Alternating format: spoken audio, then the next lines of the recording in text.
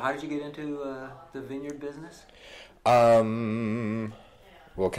Since these guys don't know anymore, do you want from the beginning? Yeah.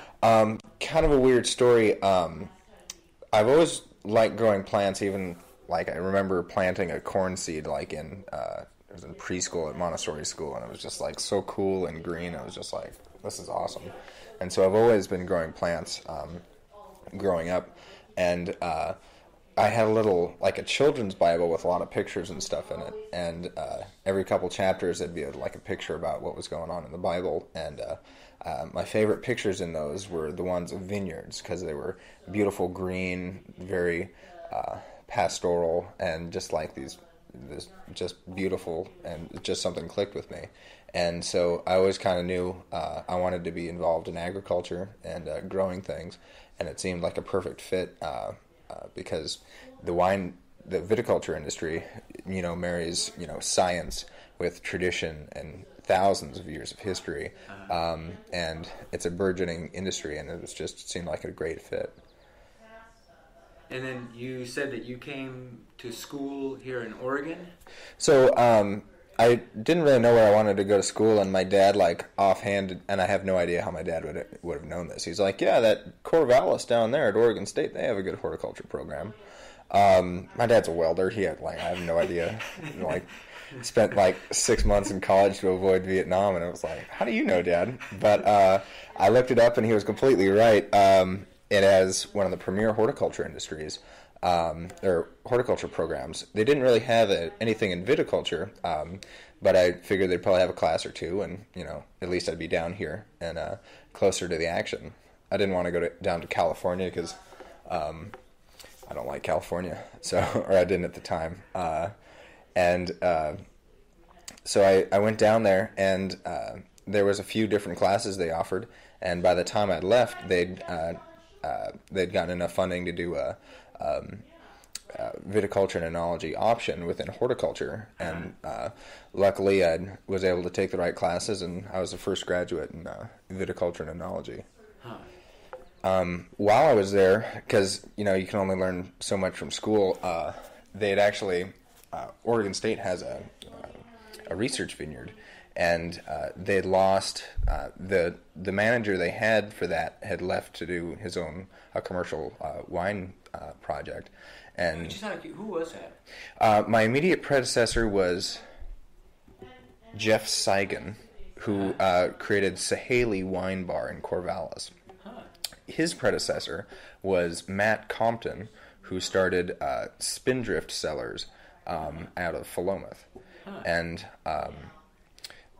so they'd actually lost funding, so they couldn't replace Jeff's position, and so they were looking for a student to kind of do the job.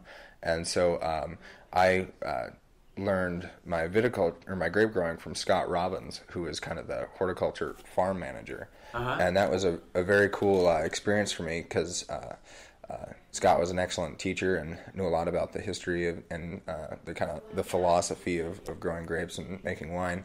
And so I was worked there in 2005 and the beginning of 2006, and able to kind of see my efforts bear fruit. And my friend Scott, I still keep in contact with him a lot, and learned how to make wine in an old prune drying shed. And it was just really quintessentially Oregonian, because it was just just hanging out on a Saturday, no commercial thoughts at all. It was just making the best wine you can with your friends, and it was just, as Scott would say, killer. It was just awesome.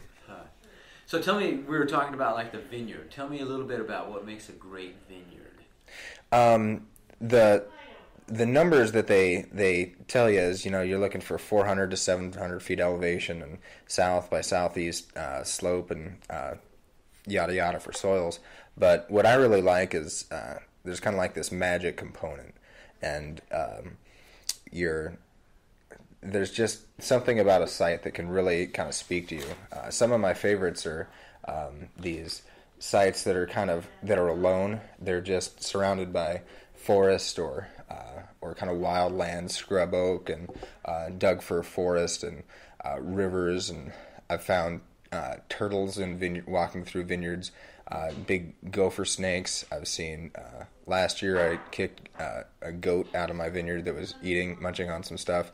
The year before that I kicked some, I had to chase cattle. I was like thinking about, okay, I went to college for 4 years and I'm whipping my hat around trying to get these cattle out of the vineyard. You see deer all the time. You see elk, lynx, different hawks and eagles and things. And there's kind of like these moments of what we call vineyard zen, where you just kind of feel at one with the universe. And I can remember several times. The first time it ever happened to me, I was down at Woodhall and we were harvesting, and it was dark. There was just hours after the sun had gone down, and we're almost done.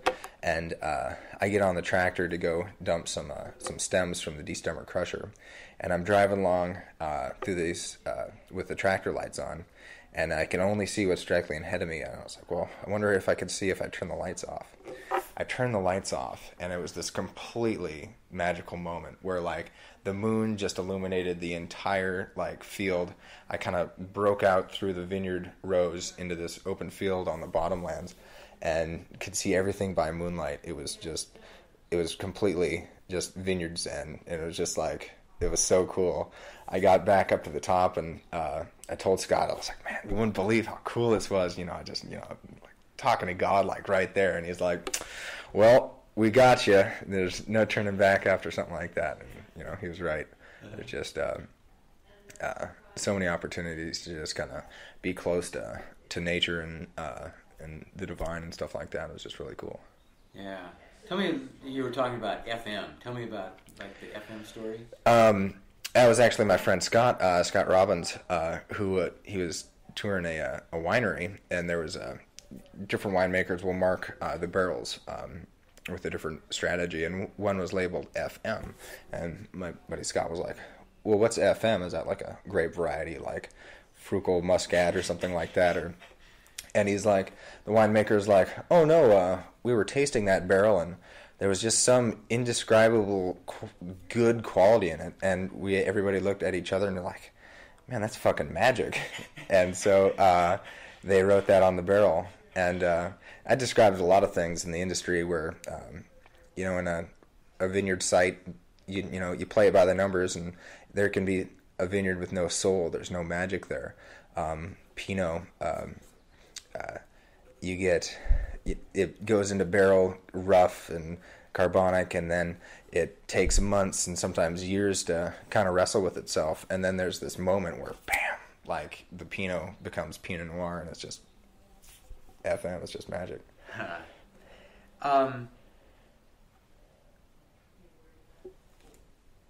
When you're out in the vineyard, tell me a little bit about what you hear, what you see, what you smell. You've talked a little bit about what you feel. One thing my job's a little different than what I'd like it to be. I hear my cell phone far too often. I like kind of just being out in the field. It's a lot cooler than you normally think. Like on a hot day, you can still have cool breezes. You're kind of among the vines. I do a lot of feeling of the leaves to see if they're water stressed, and even on a hot day, if the vines aren't stressed, the surface of the leaf is cool, and that's how you know if it's time to irrigate or not. And so if it's not cool, then it's time to irrigate? Yeah, so if the leaf is hot, that means that it's closed its stomates and it's no longer transpiring water. It's no longer basically sweating because it doesn't have enough water to exchange, and then it's also stopped creation of new carbohydrates.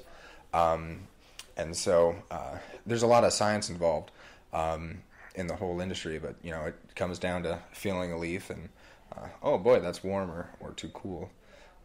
They also can do infrared satellite passes for that, but it's not as fun.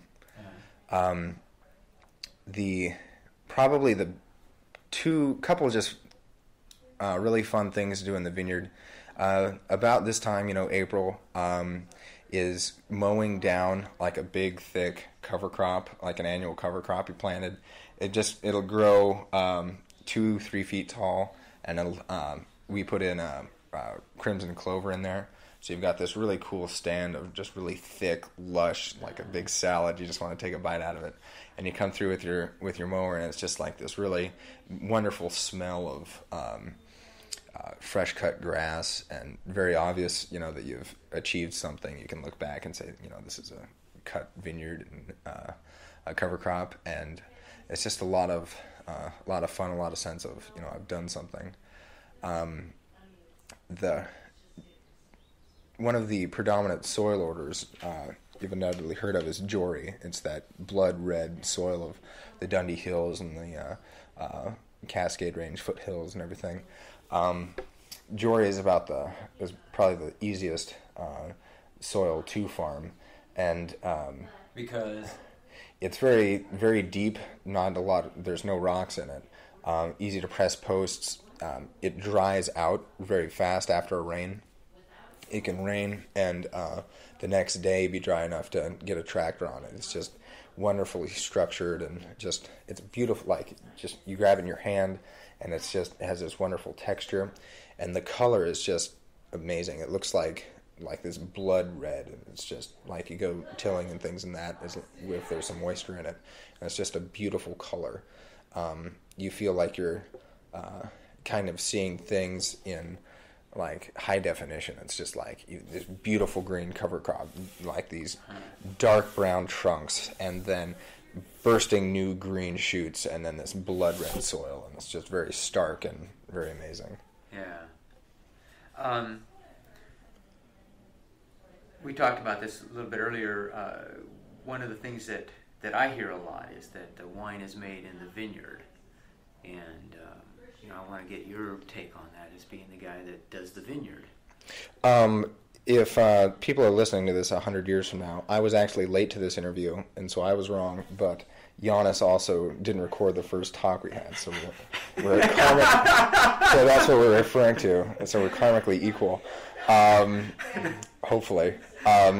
Wine truly is made in the vineyard, especially Pinot Noir. This is what we grow in the Willamette Valley of Oregon, is Pinot Noir. It's the poet's grape. It's a fraction of the world market, but everybody contends it's the best one, and if you can, you'll try. The heartbreak grape. And one of the reasons for that is it's most expressive of terroir. And so a Pinot Noir is more made in the vineyard than any other grape variety for that reason, because it expresses that sense of place. So much of the total wine experience is derived from the site, the clone, the client, or the variety, and the vintage, what year it was, and very little is done by the winemaker. A winemaker's job is to get out of the way and let everything else happen, and toss some SO2 in there while you're at it. So, winemaker's job is to not screw up what God and the vineyard manager have given him, and the vineyard manager's job is kind of to bend nature to his will to an extent. A natural setting has weeds growing everywhere, stealing water from your vines. It has mildew. It has all different animals that will, bees, deer, gophers, moles, voles, squirrels, like all these different things that will eat your grapes.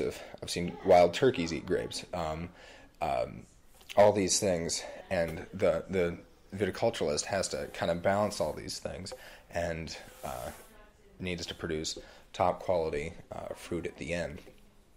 But I think a viticulturalist, he's trying to provide a format for the soil, or the site, I'll put it that way, the site, the year, and the variety to really express themselves. So as much as I bag on winemakers, just stay out of the way, a viticulturalist has to do that to an extent as well.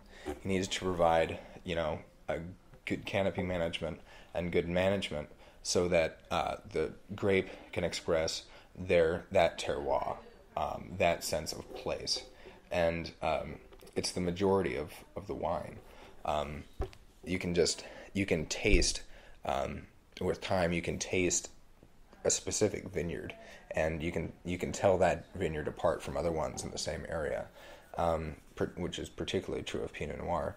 And that's the funness of it. Is, the Willamette Valleys now has 6 sub-appellations, and they're all radically different soils, and which is the predominant factor in that, which affects most other things in the vineyard. And it's just very fun to see those interchanges of these different viticultural areas with Pinot Noir. So can you taste your work in the wine? No, because winemakers never give me any wine. So I don't really know. I just have to kind of toss it up there and do my best. But I think in a good way, I shouldn't taste my work. If I get you can taste herbaceousness, which means that you harvested too soon, or it's alcoholic, which means it may have needed more irrigation in the field, or other factors. And I would prefer to take a back seat with the winemaker and say, okay, this is, if 2006 was amazing, I want to say, wow, this is a really expressive Ribbon Ridge AVA hot year. This is a beautiful Oregon Pinot Noir. I'd rather not put my thumbprint, my signature on it. And you can see that in different winemaking styles and things like that, where it's it's very, okay, this tastes like that winemaker. I'd rather be expressive of that terroir and that sense of place. And so you're saying that you can taste like that, especially that vineyard that you like, that's kind of isolated, the Lewis and Clark vineyard. You can taste that environment. You can taste like that goat that walked through there, and you can taste the deer and the overhead hawk. To an extent. As a scientist, I know there are definitely interplays between the soil texture and the water status of the vine, which indicates how much sugars it can accumulate and at what time of the year and things like that. So I know scientifically there's a case for terroir. There's a case for that sense of place. And then there's also,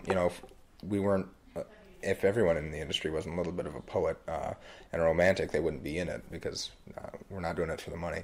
And so there is that magic sense that that love and that magical area is part of that's in the wine that goes out all over the world, and hopefully sharing a little bit of that magic. Yeah. Have you tasted like French Pinot?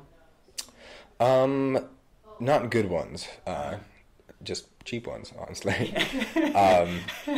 I know most of what I know about French wine just from academic study. I don't have much experience. Yeah, I was wondering if you had tasted a difference. I can actually, we work with a couple different winemakers, and you can smell a French style. You can smell a wine and tell if it was a French person who made it, because they have a very complex style of making wine. And I actually have had pretty good luck of smelling, okay, this is a French winemaker, because they have got that. It's very kind of like almost a little bit microbial, which is like to a New World winemaker it can be a fault, but the French don't care, and they're like, it adds complexity. And they're the very layered wines, and they're very good. But there's New World wines are much cleaner and crisper and less complex, more simple. And so you can definitely, and that's, I don't know, these French winemakers are growing up with that complexity and that kind of style, and even when they're here, that's what they like to do. That's interesting. I was just thinking, too, like Varnique, Drouin, and then Laurent at Solina.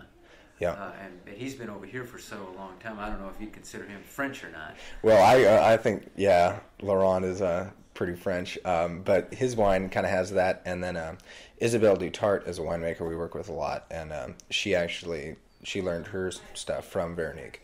And so she's from the right next to it. De Ponte. Yeah. And we manage her vineyard. Uh-huh.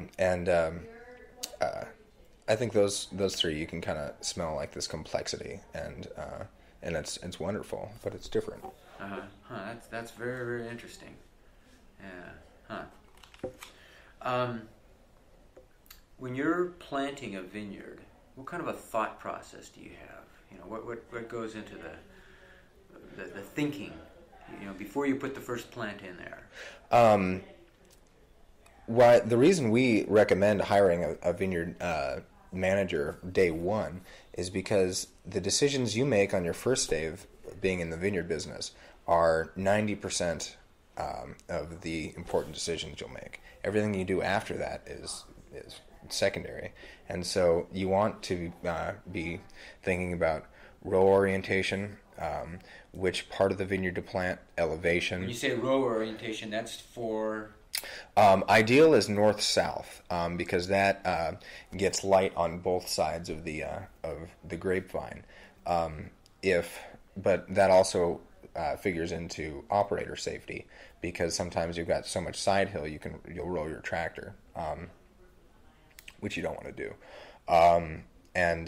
So perfect is north-south. And then you kind of have to make negotiations depending on the topography and safety. Okay, should we plant this? Is it worth it to plant this? This would, say, a really ugly, super rocky spot. There's one vineyard we manage that's just pure rocks.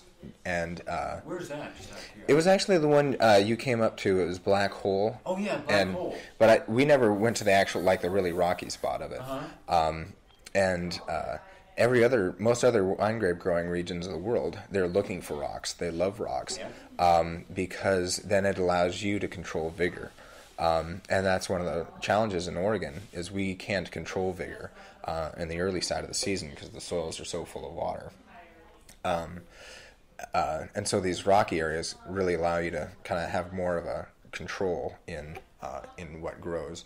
And then you end up with these beautiful Pinot Noir clusters in a small year can be like a big Doug fir cone. And it's just tiny, and all that concentration and flavor is just a powerhouse. So north-south is ideal. Then there's variety. Should I grow Zinfandel or Pinot Noir? Now it's an easy question because the price you're getting per ton for Pinot is significantly higher than anything else. The first generation guys had no idea. I've seen Cabernet Sauvignon that was a first generation planting that it ripens, but not commercially. Well, it's there. I'll put it that way. And so variety is a huge question. Clone of those varieties is a huge question. It seems odd that you would worry so much about one specific clone of because every Pinot Noir vine theoretically is all from one vine way back in the day in the Roman times. But the 114, I've got some winemakers who they won't even touch it. They wouldn't take it if it was free. And then other ones who love it to death. Pomard, one of the first clones planted here, still the workhorse, and it's very heavily planted. All the other myriad clones, the new ones coming up from California in this kind of third wave, the heritage clones, so to speak. All these things kind of come together, and what we suggest is clonal blending. There's no wine from a single clone that will taste as complex as a blended wine from different clones. Rootstock is fantastically important. Do you want a relatively high vigor rootstock that will enable the vine to handle stress better, to prolong ripening and then you get more hang time? Do you want a devigorating rootstock to keep your vigor in control? But the vigor of the plant itself. Correct. The vigor of the plant itself, but at the cost of harvesting 2 weeks earlier. What's the climate going to do? Do you want to go on 3309 to push it later, or do you want to go on Riparia and get it younger, get it faster? Do you have irrigation? Testing the soils. Do these soils need drain tile? Do they need amendments? Do they have nematodes? Does it have phylloxera? All these other considerations. Also, block layout. It's a lot of times people, talk to their winemaker friends, and then they go plant a vineyard, and they've got 100 clones in. Not 100 clones, but they've got dozens of clones in a 1 acre vineyard. Well, that's going to be a nightmare to manage going forward. All these things have to be, and every winemaker says, oh, high density, high density. Well, a winemaker doesn't exist in the real world. A winemaker doesn't have to go out there and get it done. A winemaker's not paying you to farm it. When you've got twice as many plants, it's going to cost you twice as much to prune, twice as much to do crop thinning, harvest, and all these other things. Winemaker doesn't care. He's not looking out for you. They're just, sipping wine at Tina's, so they don't, it has no bearing on their mind. Like, they're not thinking in numbers. They're thinking in poetry and bullshit. But to a farmer, those are very significant concerns. Farmability, profitability, and you have to take all these things into consideration when you're planting a vineyard. If we're going to do it right, these things will be around for 60 to 80 years. And you don't want to be cutting any corners on day one. A lot of vineyards have crooked rows. It's like you couldn't spend the extra, you can spend the extra like 20 minutes to get it, or it's probably more like 2 days. 2 days on day one to get them straight. And as opposed to just, oh, well, don't worry about it, and cutting corners. Well, I won't tile, I'll just do it. I won't tile, I don't have the $1,400 an acre. This is going to be around when your grandkids are in college, and you don't want to put in the extra investment to make this a top quality site. Air drainage is something to look at for frost damage and all sorts of things. You plant mostly Pinot. Correct. What's not Pinot, we have a little bit of Chardonnay, a little bit of Riesling. I don't think any other reds. Yeah, we got a little Syrah test block thing going on. Huh, where's that? It's up at Dallavina. That's close to Black Hole. And 2008 will be its first crop. Wow, huh. What's the difference in vineyard personalities? Does the Pinot have a different kind of vineyard, have a different personality than, some of these other varietals? Kind of the personality question goes into like the heart of what is Oregon wine? And I learned my grape growing down in kind of the South Valley, Corvallis, Scott Robbins, and just these small vineyards. In California, you got 100,000 acre vineyards, not a problem. Run through it, annihilate it. And in Oregon, our average is still, 20 to 40 acres. These are still small, family organized things. You never hear that guy, oh yeah, he made a whole bunch of money in the wine industry, and now now he's going to go play professional basketball. It goes the other direction. And so this is a labor of love, and you see it out there. There's these small, across your driveway.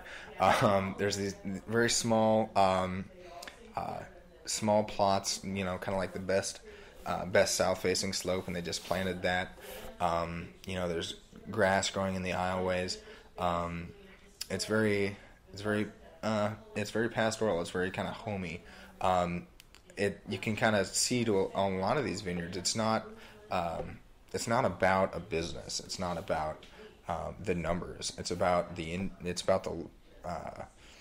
the magic, the love, the being in the industry that people like. A lot of people do this on their spare time. I've got quite a few clients who have a full-time job, and then on Saturdays they're out spraying, or they're out mowing, or they're out in the field, just walking down the rows, just kind of breathing in and experiencing it. Well, you were saying, we were talking about vineyard personalities, and then you were saying like what makes an Oregon vineyard. And so you were talking about like the small size and the intimate kind of relationship between like an owner or, the people and the vineyard. That's kind of the sense I'm trying to get across, and also the integration between kind of the winemaking and the grape growing. In Oregon, you're more likely to see the winemaker and the grape grower being the same guy. And this is kind of going away as the whole thing becomes a bit more corporate, and there's more management companies, like, for example, the company I work for. But kind of the Oregon ideal is, I'm out managing my vineyard, and then I'm also making the wine up in my garage, kind of thing. And that's some of the best wine is these small lots, quality production, and just kind of the Oregon mystique is just this small vineyard, small winery, small production. We have hundreds of wineries, and we have a handful that are up in the 50 to 100,000 case a year range. Almost all of it's done by these small, fraction of 1,000 case productions up to 5,000-10,000 case productions. That's very small. It's still very craft. People asking their friends, "Hey, can you come over? We got to destem and crush, and we got to punch down." I make my wine in my in-laws' basement kind of thing, and that's just kind of typical of Oregon. It's like in France, there's I think it's the Garagistas or something. You probably know more about them than I do, but it's kind of this bootstrap pioneer sense, and to me that's what Oregon wine is. It's shooting for the utmost in quality, and doing it our way, being these pioneers, and doing it the best we can ourselves. Uh-huh. So what has the vineyard, taught you personally about like life? Kind of thinking ahead, just in my own life. There's days where, actually yesterday, Saturday, it was like 8 o'clock, and we're digging holes to put in. I got a little side project and putting in some end posts, and the temptation is 8 o'clock on a Saturday. It's like, I want to go home, man. So it's like, screw it, let's just, good enough, muscle mammoths, more or less. And you got to fight that. And you got to say, this is a permanent thing. I'm going to do it right, and do it once, and then think years ahead, and then plan. When it's a sunny day in January, you can get out there and you can spray your herbicide. But if you're not thinking about that, you're going to have weed problems all through the rest of the year. Do what you can when you can, and then your crises become significantly de-amplified because you've taken care of what was possible as soon as you could. Thinking ahead, being a lot more tranquil. What do you mean? Thinking ahead and being a lot more tranquil. Just trying to, thinking ahead in terms of okay, what's coming up 6 months, a month from now, 6 months from now, 10 years from now, and then kind of being tranquil because, don't get scared by the amount of work you've got out there, and don't get harried, and always be in the right mind. There's, machinery we work with that can be dangerous, and people have died in tractor accidents and things like that. And nothing we do is worth endangering your life for. And you've got to keep all of your priorities in line. Safety, top quality fruit and sustainability. It's not worth cutting corners to endanger any of those things. Sustainability, that's a big word, especially here in Oregon. Tell me a little bit about what sustainability is to you. It is a bit of a buzzword, and that's why I like kind of putting some organizations to it. In my mind, we farm all of our stuff according to the LIVE guidelines, which is low impact viticulture and enology. And what it means, there's dozens and dozens of chemicals out there I wouldn't use in a spacesuit. They're bad for the environment, bad for everything, and we don't use those. LIVE was created as an organization to help you look at the way you farm and improve that. And they allow you to use two different herbicides, glyphosate and glufosinate, which is called Rely, and these are very low impact chemicals. You can actually eat more glyphosate than you can aspirin. Aspirin would kill you first if you're eating the same amount of aspirin and glyphosate. So they're using very soft chemicals. They allow you to use synthetic fungicides. The cell walls of fungus are made of a substance called chitin, which doesn't exist in plants, doesn't exist in animals. And these brilliant organic chemists are spending days and years creating these things that only attack chitin, or this other thing specific to fungus. So we're able to use those. We spray less, we use less fossil fuels, and it provides better quality. The problem I have with organic certification is that it's too narrow-minded. It doesn't. It only tells you what you can't do. It doesn't tell you what you can do. Sulfur, which is one of the only things you can spray in organic, and the backbone of an organic spray program, can be hideous. I've heard of people getting nosebleeds out in a vineyard where they're spraying too much sulfur. You're out there working and you get a nosebleed. That's, it's disgusting.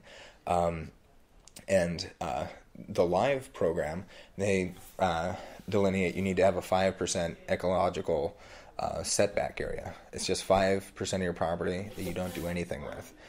So it's letting nature kind of have a reservoir for all these other things. Pollinators, animals, some of those things that eat grapes, but it's a piece of nature still on your farm.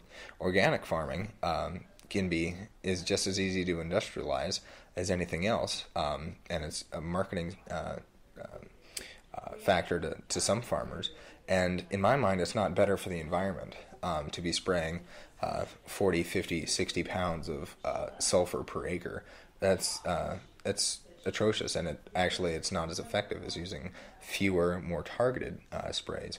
I really like the LIVE program, and it is sustainable, and it's a synthesis of everything we know about farming. It's the best farming practices we can use, and that's also more financially viable for a farmer, creates better wine than, say, an organic wine, and it uses kind of all the tools that we can, and eliminating some that are just not fitting with that philosophy. What about biodynamic? Biodynamic is interesting, and I don't really... The scientist in me obviously says that's a bunch of hogwash, but I've actually had a couple biodynamic wines that were absolutely killer, and they had that magic quality that was like, whoa, this is great. Do I really think fermenting something in a goat horn in the middle of, and then burying it in your vineyard is really going to help? No. But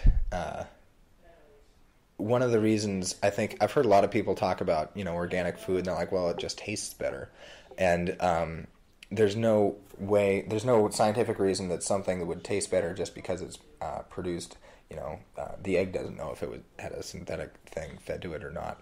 But that care, a lot of these organic and biodynamic things are on these small farms, a lot of care and a lot of things put into them that does make a difference, and that level of care and love can't really, it's going to have an effect on the wine. Mm-hmm. So the biodynamic, I've had some great biodynamic wines. I'll put it that way. Yeah. But if I'm not gonna be the one dancing naked in the moonlight for the festival or whatever.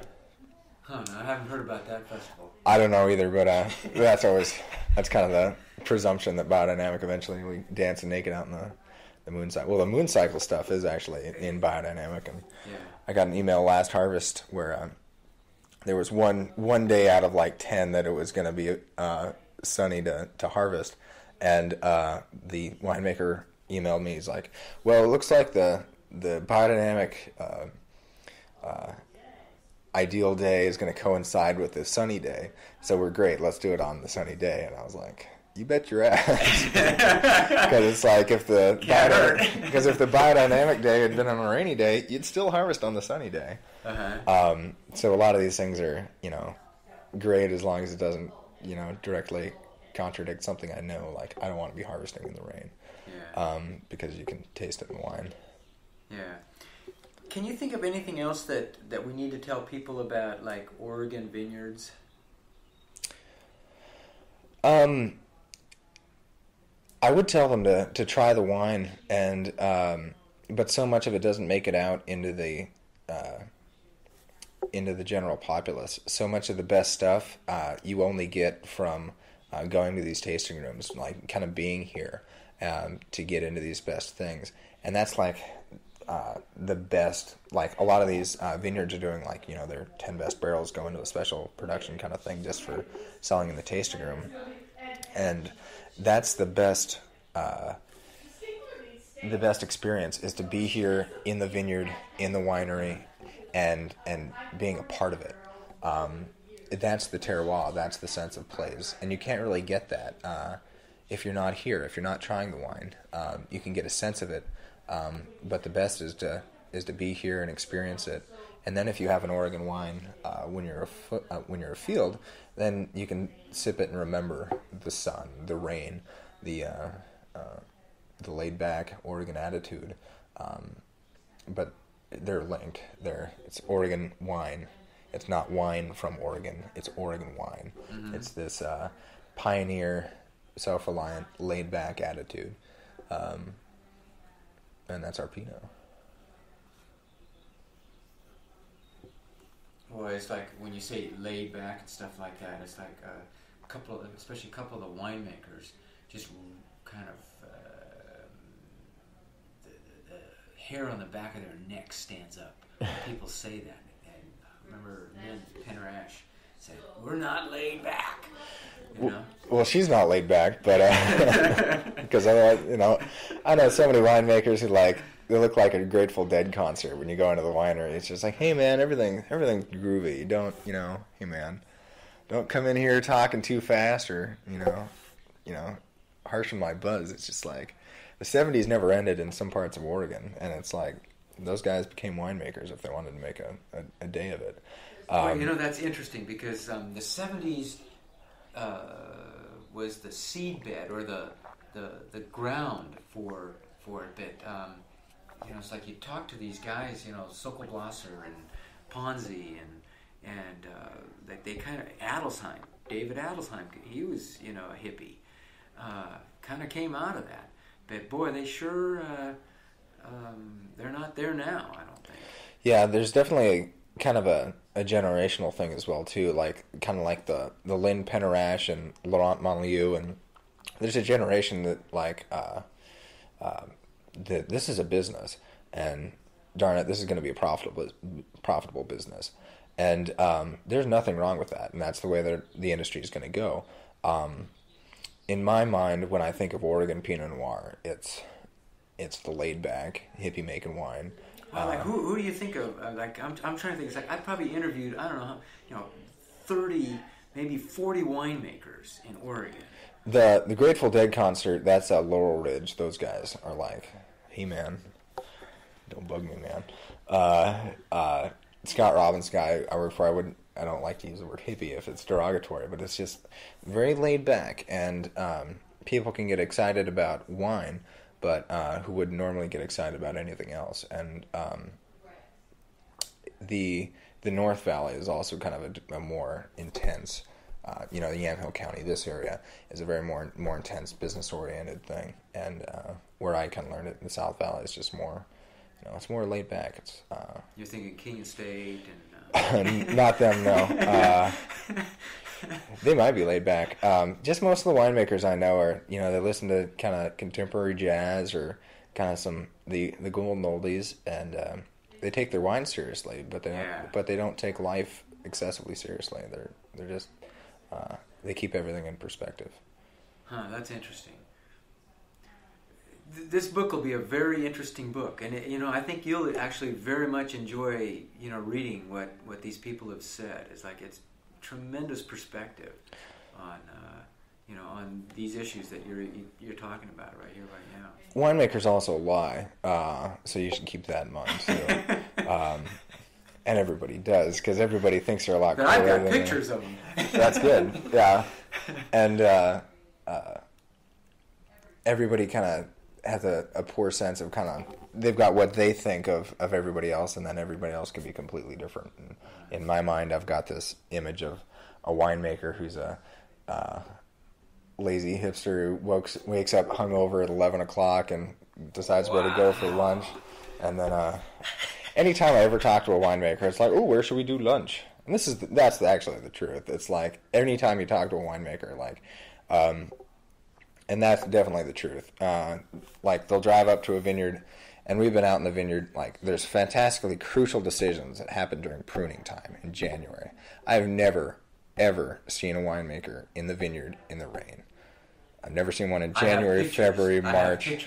Because they knew a photographer was coming. No, but, just they had to be. January, February, March, April, and then we'll get a winemaker roll in August. Oh, boy, it's hot out, and then the question is boy, are we talking to the tree? So it's they park next to the vineyard, talking to the tree about the vineyard, and then the question is where should we go for lunch? Is it Tina's, or do you want to go to somewhere else? Wow. or the bistro? Wow. Tina's or the bistro is your two options. Wow. And so then it's oh wow, 4 o'clock, boy. Well, then they'll complain about how hard their job is. Oh man, I gotta go work till after 5 o'clock. It's well, you got there at 11, so, and then you went for lunch for 2 hours. How hard can this possibly be? It's being hungover. It's come on, guys. And then it's I've got guys out in the field that got there at 5 a.m. with a hoe, and then they're just happy to be able to do that. And the winemaker's oh man, I only got a 92. From the Spectator. God, it's rigged. I tell you, it's rigged. Tell me about climate change.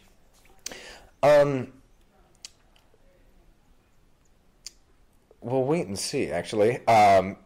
In my mind, Oregon, we don't know how fast climate's going to change, or how much, or we have a general idea that the average is going to get warmer.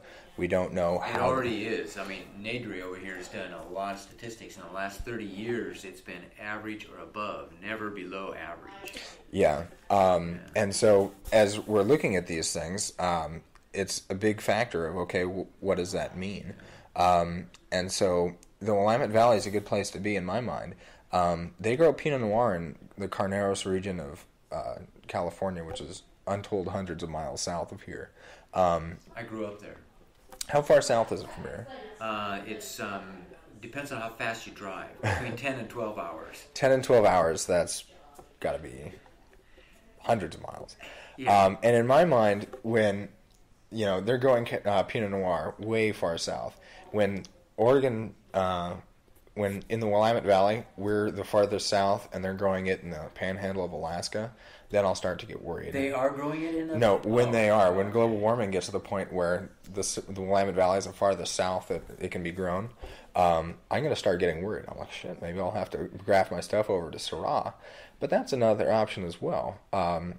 People get worried. You don't have to tear a vineyard out. You can graft it over, and in 2 years you'll be up and running. And in those intervening years, we'll get a crop off the previous one.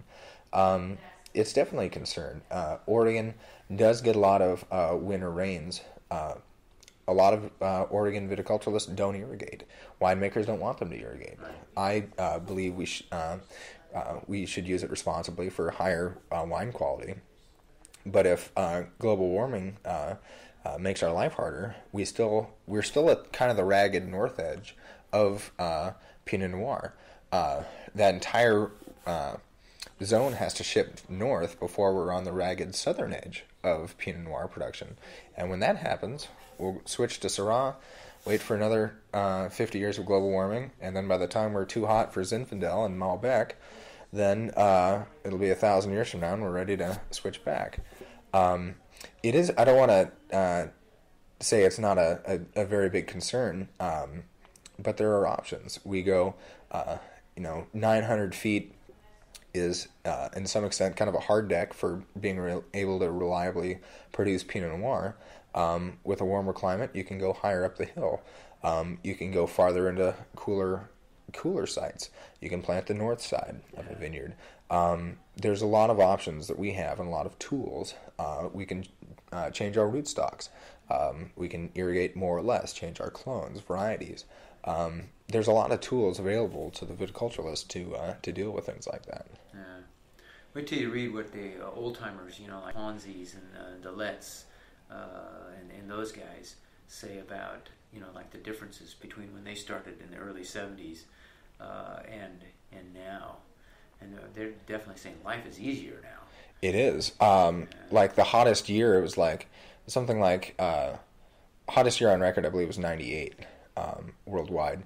And 98, 99 up through 06 was hot. These were, by Oregon standards, really hot years. Some of the 10 best years if you could choose a decade, those are the 10 best years of Oregon viticulture. And 07, what was, all the old timers were saying this is, Oregon normal. So it was rainy, it was cool. It produced fine wines, but the other hot years, for us, were excellent wines as well. Mm-hmm. There's no, and that's part of the fun, is seeing the interchange of the vintage year on the wine. And,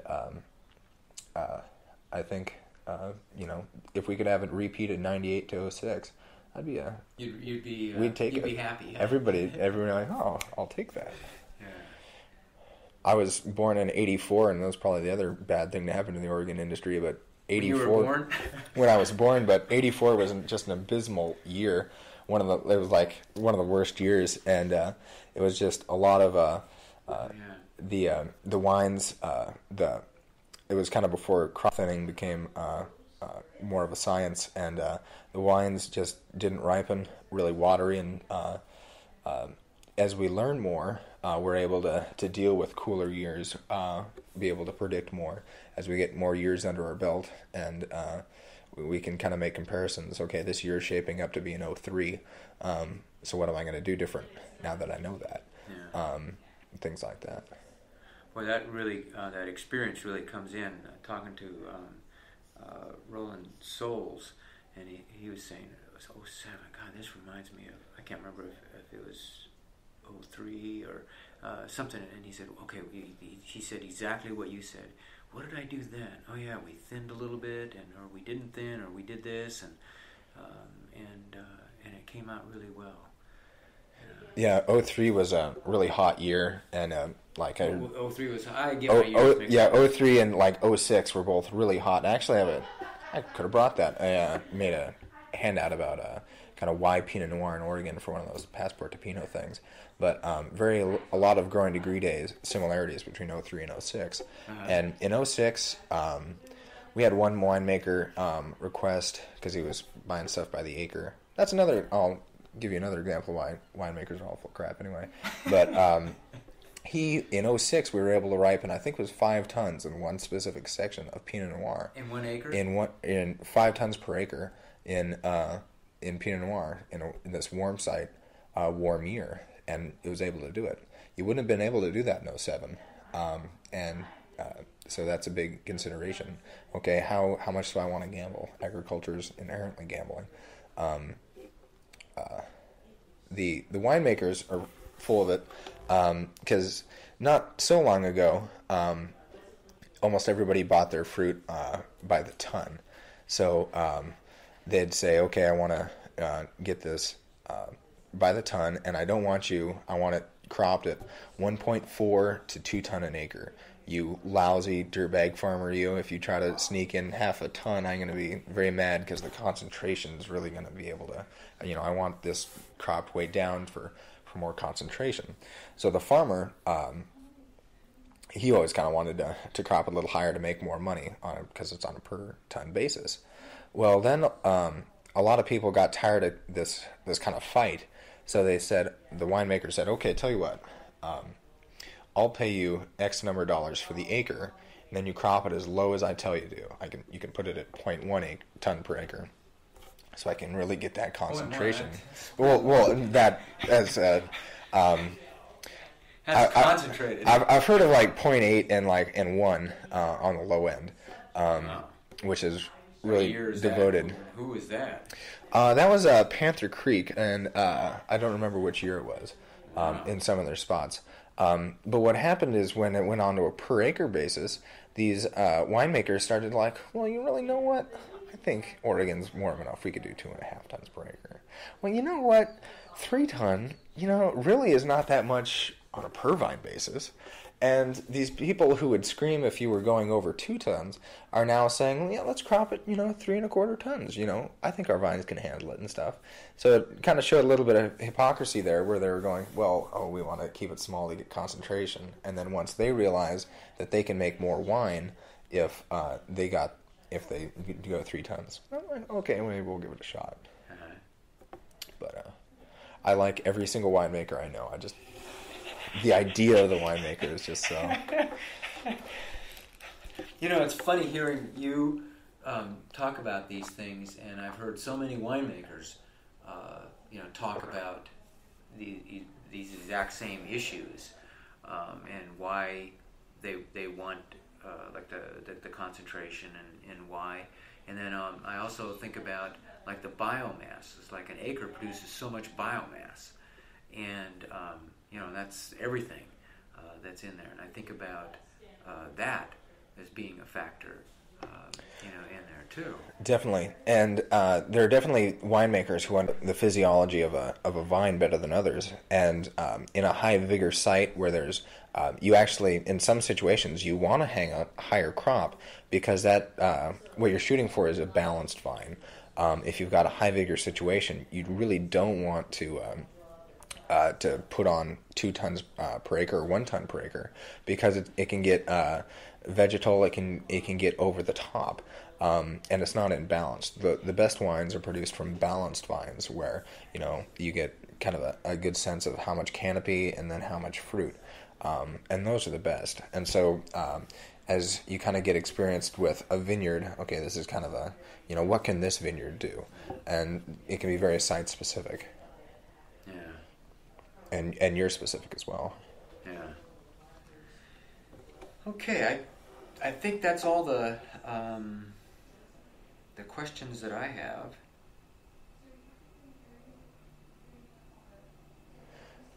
The fun thing, Oregon wine, it's so young, this phase of it, starting in the 60s. There's not that many. We're just taking out the first generation stuff, all the stuff that had been on its own roots. It's dying, or we're taking out or changing our spacings and things like that. And the people that started it are still around. David Lett, Dick Irie, Adelsheim.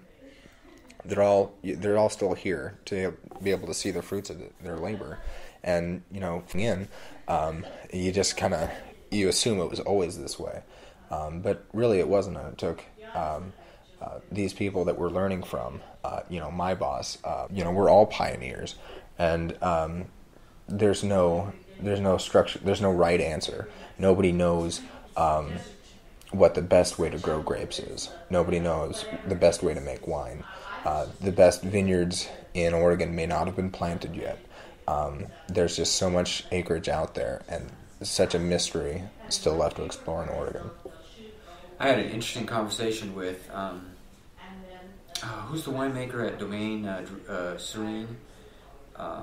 Shoot, I can I picture don't his know. face.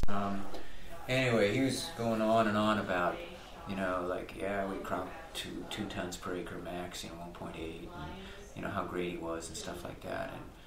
And then I kept thinking about all the guys that, like the Ponzis, Summers, the Letts, and all these guys that when they planted, like they sort of, most of them had looked up and they knew Summer was planting, and they knew that Kevlar, what do they call that? Kevlar or something like that. And no one knows really what that was, but one of the possibilities might have been a Pinot. It was planted here in the 1800s. So they knew that it was kind of growing, but they had no idea that it was really going to work. So those are the real pioneers. Those guys really took a chance. Yeah. And really busted their butts and stuff like that. And here's this, gosh, I wish I could remember his name. It's kind of going on and on about how great he was. And I thought, man, it's like, you wouldn't even be here if these guys hadn't have, like done all this stuff. And all these guys, The vineyard I started at Woodhall was the guy next to him is Dan Jepson. Forgetting the original owner of Woodhall's name. He died a few decades ago, but actually not that long ago. But they were both doctors at the U of O, and they were looking for something more, for a legacy for their children and their grandchildren. And as I forget who said it, but the only reason we see so far today is because we're standing on the shoulders of giants. And the first generation people, as you're saying, they had, they did it, and they didn't know they were going to be able to get 4 ton an acre, or $4,000 per ton. They didn't know any of these things. They were doing it for the love and for this area, and we're just hopefully up to continuing that tradition of science, innovation, and not forgetting the Oregon roots of that magic. And that's what I like about the industry is to Oregon and Oregon wine. When you say close knit, what does that mean? And all that kind of stuff. It's amazing. Like you can know all these people. It's like, oh yeah, Penrash. Oh sure. Oh yeah, Laurent. And my mother-in-law was at a function in Portland, and she was making conversation with a fellow there, and he's like, well, this is going great, but I think when I retire, I'm going to join my daughter in the wine industry. She's like, no kidding. What's your daughter do? And she says, oh, well, her husband, a fellow named Matt Compton, who owns Spindrift Cellars down in Philomath. Well, I buy my personal wine from Matt Compton. He's a great friend of mine. One of my good friends through college works for Matt. And he had my job at Woodhall years before I did. Uh-huh. And it's just like this incredible loop. And it's like everybody knows each other. And Veronique Drouin, she interned with, I believe, the IRE as well as Adelsheim. And also Bethel Heights. And Bethel Heights. He managed in the wine industry, which is unique. We don't see each other as competitors. Like, we're kind of like fellow soldiers, like, all pushing towards the same goal of promoting this Oregon wine and doing the best we can. Every other industry, you'd be mad if a tasting room went next door to you. In the Oregon industry, you're stoked because now you're a bigger draw for these other people. You get to taste, what they can do with their site and their year, the terroir of their area. And it's very laid back, and I don't want to overuse the term laid back, but it's anti-competitive almost. You want your friends to succeed and make good wine because that makes everybody else better. That brings up the prestige swapping. Like, hey man, can you? People always say yes. Have you experienced that personally? Breaking of press? No, but and sharing of equipment. Yeah. DePonte came up heavy last year, and they had. What do you mean heavy? Like. They had more fruit than anticipated, than they had room for in the winery. And I personally, after harvest, went with a tank in the back of my truck and filled up with the wine at DDO, put it in the tank, drove it back to DePonte, and pumped it into a tank that's for, and drove back and did like 3 different loads of moving sand here. You know, that used to be the norm. There used to not be $1 million facilities. DDO was the first. It's just, you know, in your garage, something you do because you love it. And to me, that's when I close my eyes and think of Oregon wine. It's South Valley, laid back, drinking Pinot in the. I asked a lot of the wine owners, it's like, you know, what's the wine industry going to look like in 100 years? Really interesting perspectives, you know, on that. You know, some of these guys that have been around for a really long time, you know, like the pioneer kind of guys, you know, what they thought it was going to be like. And it was some pretty interesting visions. And we'll be in, this is a very interesting project. And thank you for very interesting. Thank you for doing it, and thank you for including me. And you know, the thing is though, is like after I interviewed all these people, you know, and I kept hearing these, you know, these are greats and stuff like that. And then I sat back and I said, yes, they've done an incredible thing in a small area. They've done a small thing in a very small area. You know, it's like 1% of, you know, the total thing. And then I thought about, you know, who are the people that I think are really great? Mother Teresa, you know, people like that. Those are people that are, you know, fantastic. That's not to negate, you know, anything that these guys have done, but I had to, when I was done, sort of, I had the bulk of the interviews done, I had to kind of step back and get perspective on everything, because I just was so inundated with, you know, with all this information. Have you been up to, we manage a vineyard at Vista Hills? They just put up a new tasting room. Really cool. Vista Hills. A fellow named John and Auntie McClintock on it. It's right next to Domaine Serene. Like the building was up in the last 5 months. Gosh, Let's got a vineyard right up in that area, and I forget who owns that other vineyard. There's Winters Hill, and then there's White Rose and things like that. Yeah. I've driven up there. I've never gone in or anything like that. It's a brand new. It's got a pond out front. Yeah. Really cool. What's it called again? Vista Hills. Vista Hills? You should go up there, because we manage that and try to get a free tasting out of them.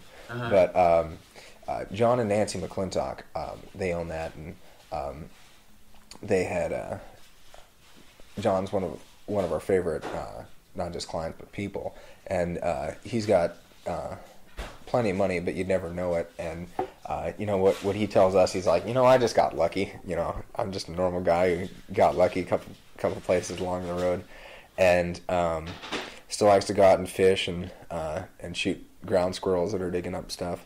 And 10% of all of their proceeds goes to a foundation he started called the Clint Foundation, and which provides matching grants to kids working through college. And they just believe so much in education, and it's perfect because it's like if somebody has a part-time job and makes $1,000, then they match it and it's another $1,000. So it's increasing education, hard work, and giving back to the community. And it's so important to keep it in perspective, because wine is just wine. Yeah. And it's all it's not feeding the world, it's not doing anything. No. It's just providing fuel to poetry, and it's important to keep a perspective on that. Yeah. The thing that that I was trying to do, or that I'm trying to do in this book, though, is like it's about the people, and it's about, you know, the metal of people, the thing that people are made of. You know, that you aspire to something. You know, what your thoughts are. Like there's a lot of really personal stuff in here, and some of them I had to double check to make sure they were okay with me running. Wow. Really personal stuff in there. You know, like the struggles with, you know, second generation winemakers coming in and taking over from the parents. You know, and some of those parents didn't want to let go. And so there's a lot of personal angst and struggle and things. You know, so I'm really interested in that kind of stuff. You know, and that to me is what the wine industry is all about. You know, yeah, I taste a lot of wine and stuff and have a lot more to learn, but you know, it's about those people, you know, that make up the industry. And in Oregon, it seems like it's pretty interesting that like this group of people did come together. An interesting group of people that came with interesting backgrounds that allowed it to kind of happen. And they had, like Adelsheim, pretty sharp cookie in terms of marketing and stuff. And foresight. Okay, here's what we need to do. And these guys, started, Pinot Camp, and what a brilliant idea.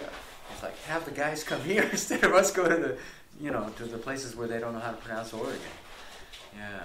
Exactly. Yeah. So it's pretty interesting.